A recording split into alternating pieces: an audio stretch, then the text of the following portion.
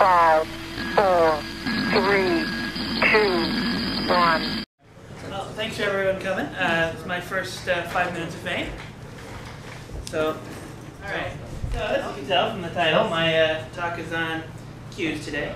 How many of you guys work in web development or do anything like with web stuff? So good number. Alright. Okay, so how many of you have your users complaining that your site is slow? How many? Should be everyone who has the site this first time. Alright. So, next slide. Don't play. Right arrow. Foolish you. This is why I don't fucking use preview. Sorry, guys. Try page down. Somebody tells me I should have run this through a map first. Yeah. Alright, so I'm sure you're pretty much familiar with this traditional request cycle for a web app. Basically, it's like, I want to know something, and how long do you have to wait? Okay, so next. Alright, problem is this. Next. Alright, they just want more speed. Okay.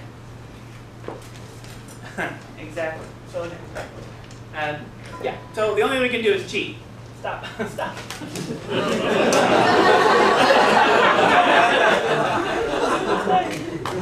Alright. Yeah, this is not a bad thing. Unlike my timing. Okay. So, how do we do this? You can go now. Thank you. Well, we can shove it under the rug. Or, well, yeah. It's more management friendly. I like that solution. Yeah, okay. Yeah. It's management friendly enough there. Alright. So, we're supposed to be lazy. Now, how can we do this? We don't want to reinvent the wheel. Are you ready? Anyway, so we can do it with message queues. And as you can see, it's there. Right, next. Okay, so enter the broker. Yeah, next. Alright.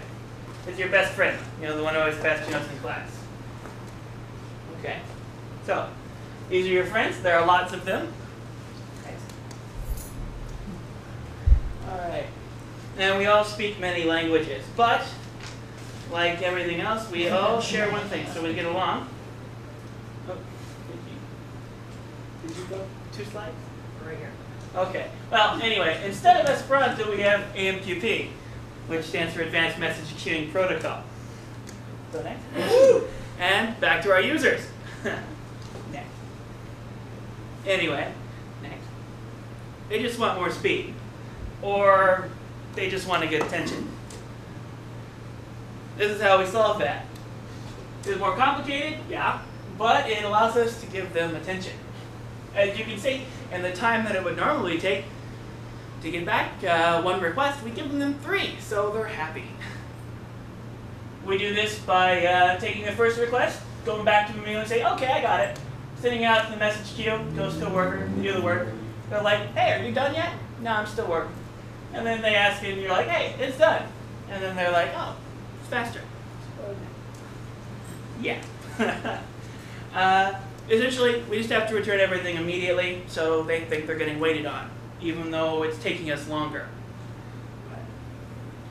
Indeed. It makes them happy, which makes your bosses happy, and yeah, you get more slack. Yeah. Oh, hell yeah. Yeah. And, hopefully, yeah. And my timing is shot. But hey, you know, you can use it for more than just web requests. Time is short, so ask me later, or we might have more time now, I don't know. Unfortunately, I didn't think we were going to have time for a demo, but the slide is on here. So we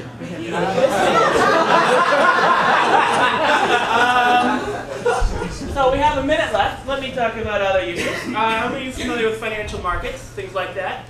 They all pretty much run on message queues. Basically anything else? How easy is it to code a Ruby client for RabbitMQ? It's actually already built in. Non-Dupta built a nice AMQP client. You can write a client in about 10 lines of code or so. That's with the producer and consumer. It's built on a bit machine. That's really easy. Yes, it is. Thank you. What's the demo?